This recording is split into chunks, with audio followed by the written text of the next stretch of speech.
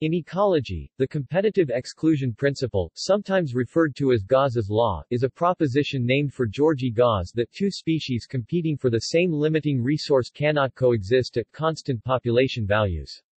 When one species has even the slightest advantage over another, the one with the advantage will dominate in the long term. This leads either to the extinction of the weaker competitor or to an evolutionary or behavioral shift toward a different ecological niche. The principle has been paraphrased in the maxim, "Complete competitors cannot coexist." History. The competitive exclusion principle is classically attributed to Georgy Gauss, although he actually never formulated it. The principle is already present in Darwin's theory of natural selection. Throughout its history, the status of the principle has oscillated between a priori two species coexisting must have different niches.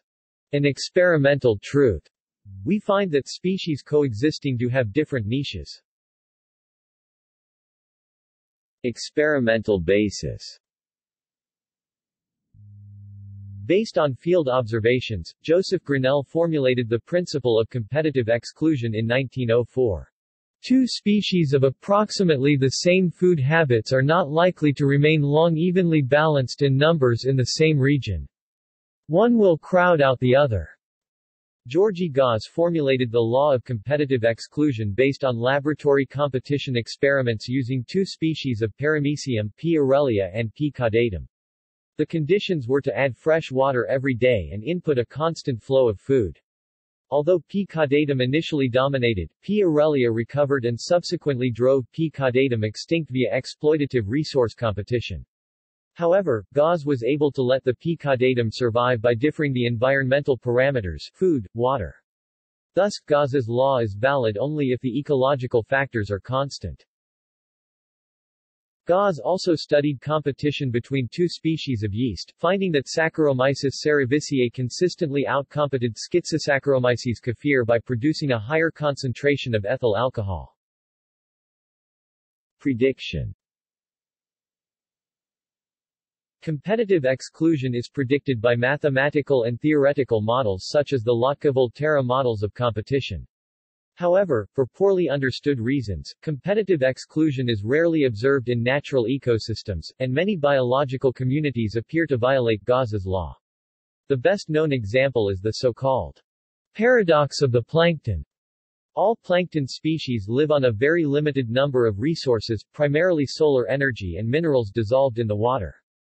According to the competitive exclusion principle, only a small number of plankton species should be able to coexist on these resources. Nevertheless, large numbers of plankton species coexist within small regions of open sea. Some communities that appear to uphold the competitive exclusion principle are MacArthur's warblers and Darwin's finches, though the latter still overlap ecologically very strongly, being only affected negatively by competition under extreme conditions. Paradoxical traits. A partial solution to the paradox lies in raising the dimensionality of the system. Spatial heterogeneity, trophic interactions, multiple resource competition, competition colonization trade-offs, and lag may prevent exclusion, ignoring stochastic extinction over longer time frames. However, such systems tend to be analytically intractable. In addition, many can, in theory, support an unlimited number of species.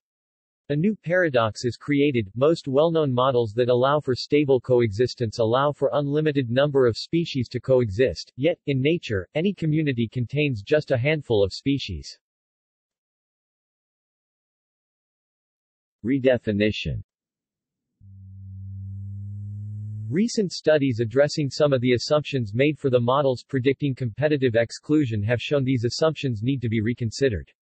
For example, a slight modification of the assumption of how growth and body size are related leads to a different conclusion, namely that, for a given ecosystem, a certain range of species may coexist while others become outcompeted. One of the primary ways niche-sharing species can coexist is the competition-colonization trade-off. In other words, species that are better competitors will be specialists, whereas species that are better colonizers are more likely to be generalists. Host-parasite models are effective ways of examining this relationship, using host transfer events. There seem to be two places where the ability to colonize differs in ecologically closely related species. In feather lice, Bush and Clayton provided some verification of this by showing two closely related genera of lice are nearly equal in their ability to colonize new host pigeons once transferred. Harbison continued this line of thought by investigating whether the two genera differed in their ability to transfer. This research focused primarily on determining how colonization occurs and why wing lice are better colonizers than body lice. Vertical transfer is the most common occurrence, between parent and offspring, and is much studied and well understood. Horizontal transfer is difficult to measure, but in lice seems to occur via phoresis or the hitchhiking of one species on another. Harbison found that body lice are less adept at phoresis and excel competitively, whereas wing lice excel in colonization. Application to humans. Evidence showing that the competitive exclusion principle operates in human groups has been reviewed and integrated into regality theory to explain warlike and peaceful societies.